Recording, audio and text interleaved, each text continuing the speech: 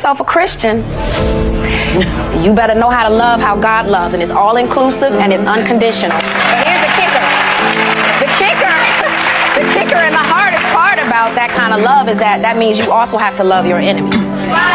And we can't, we're in a place right now where we're not doing that. We're not listening. Well, the problem is we're not listening to each other. We're not listening for understanding. We're just yelling and screaming, and we're feeling really safe with our Twitter thumbs. You know what I mean? But no one would ever say half of the stuff they're saying to people if they have to sit right in front of another human. You wouldn't say half of that stuff. So that's the problem we have. You know, social media is numbing us all. It's numbing us, and we're forgetting that these are real people. All right, so don't sound wrong to me. What was the no, I guess the whole part people had to like oh, the odds was way more inclusive.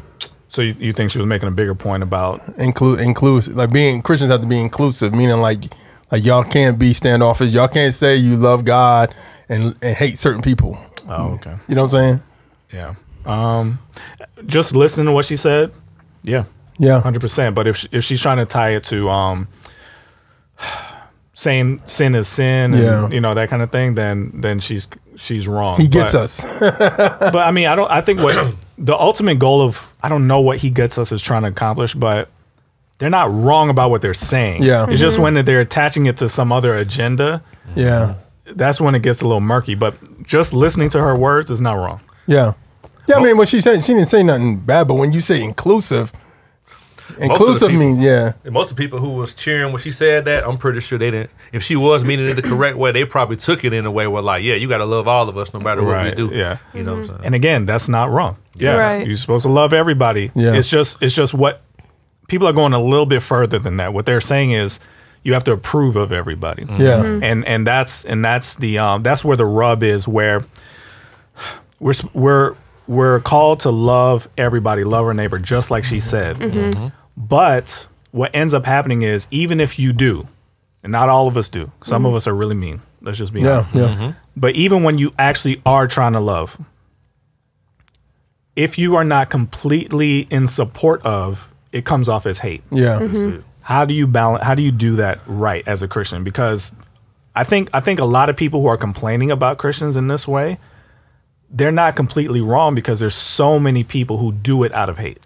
That when somebody does say they love, they don't believe them, because they're like, oh, you're just like the other ones. But here's the question though: if you go from her version versus a biblical stance on version of love, you know what I'm saying? You know, you like we always talk about Jesus was this, Jesus was that, he's with the sinners or that. Yeah, but when Jesus was around sinners, he was like, don't go back to what you just came out of. You get what I'm saying? Like, it wasn't like, yeah, I'm just chilling, me and Jesus, we up here at the party. It wasn't like that. It was like, yo, you know, hey man, I don't know what you're going through, but after the situation, sin no more. You get what I'm saying? Definitely.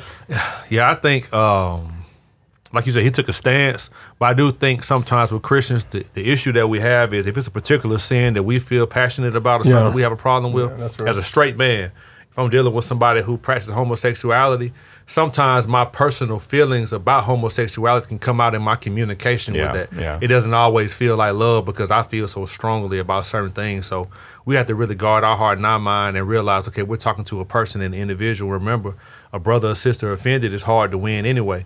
So let me respect you.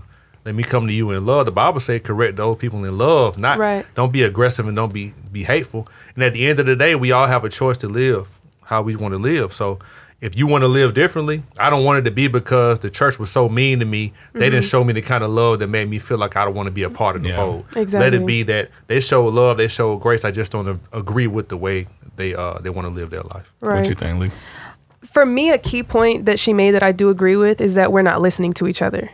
And I think that speaks to what you're saying, where it's like people can end up in conversations with not the intention of actually listening or understanding to in order to actually be helpful, right? And I think that actually when people get in conversations like that and it goes left, it's because everybody's coming from a place of pride, right? And not actually love.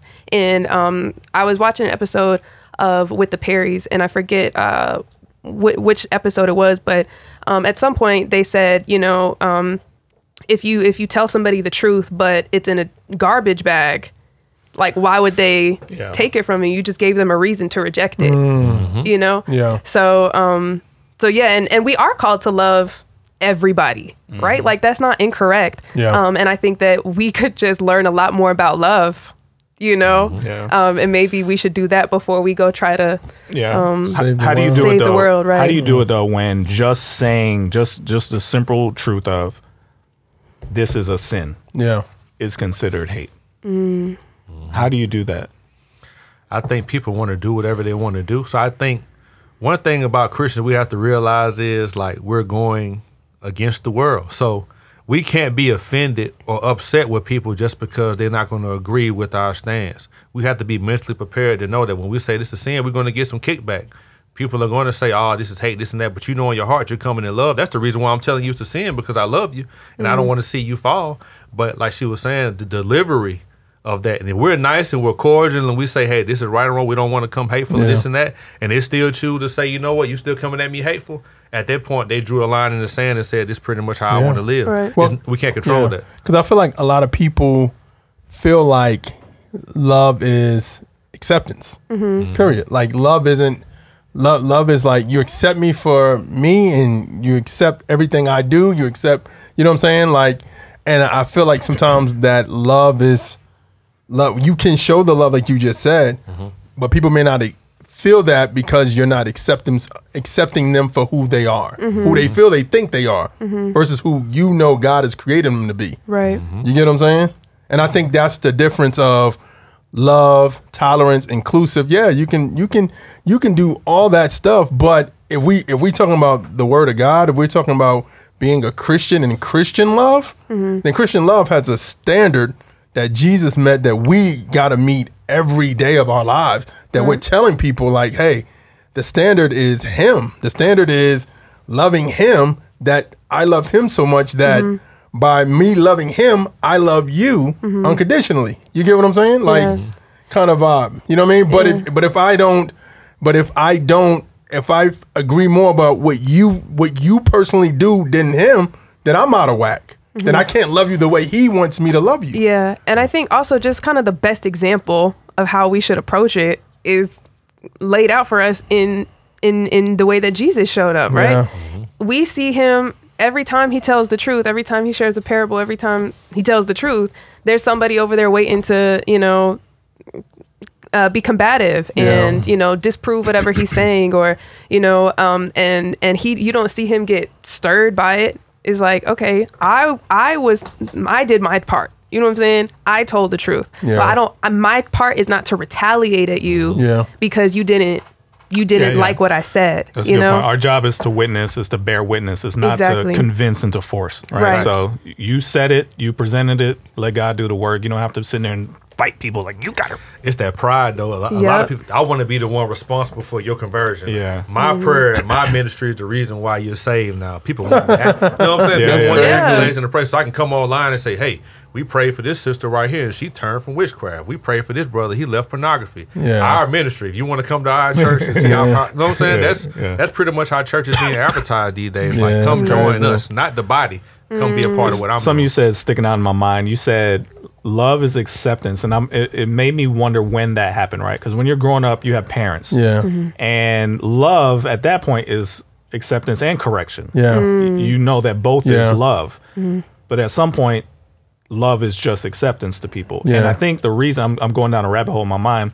The reason is because your parents had authority over your life, but we don't have authority over their life. What just points back to the fact that the church is no longer seen as an authority. It used to be. The church, even people that were like not really that religious or that, they still saw church as an authority. We've lost that. They don't see church as an authority over nothing. So you telling me something is a sin, it's like, but I think gotta do with me? I think authority in general is in question. People don't authorize police. They don't respect police. They don't respect people. They don't respect people that God. I mean, Scripture talks about authority being God putting authority in our lives. Right. You know what I mean? That's gone. That's gone. We're in a rebellion time. We're in the I'm the authority of me, and we're gonna get into that right now.